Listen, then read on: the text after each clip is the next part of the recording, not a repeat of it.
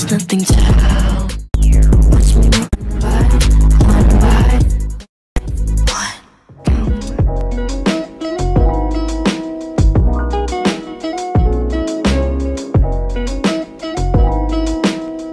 I was swiping through Tinder at like 2 a.m. Left,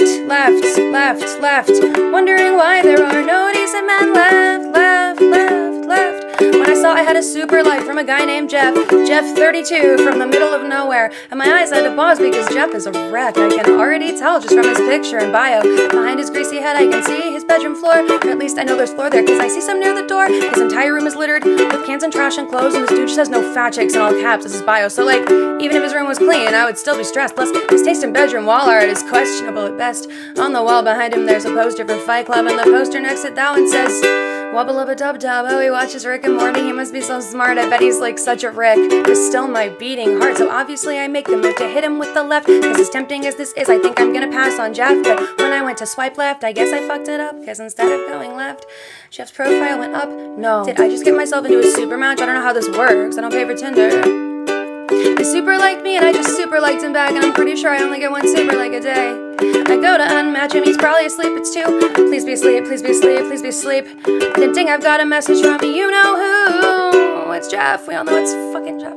Geoff says, hey, how are you? And I don't want to be rude, so I say, hey there, Geoff, I'm good, how are you? Geoff says, how do you feel about horror films? Which is random but refreshing, let's be real, I do like thrillers. So I tell Geoff, yeah man, I like horror. Geoff says, what's your number? I've got something to show you. So I send Geoff my number out of curiosity.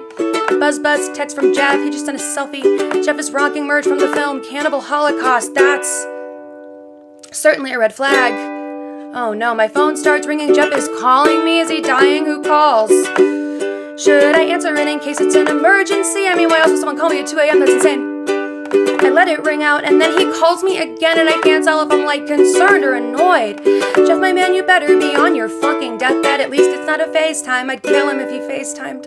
I pick up and say, he says, why didn't you answer? I say, because it's 2 a.m. and you're a total stranger. And he says, if I'm a stranger, then why do you have my number? And I say, okay, good point. Is if that isn't super awkward. Then he says, do you like my shirt? I say, dude, no.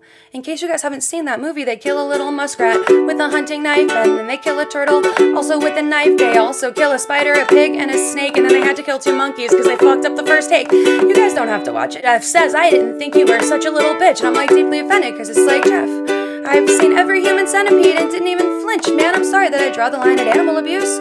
I tell him to fuck off, and he says, you need me. Need me for what, Geoff? My skin? He says, your eggs are dying. You're getting close to 30.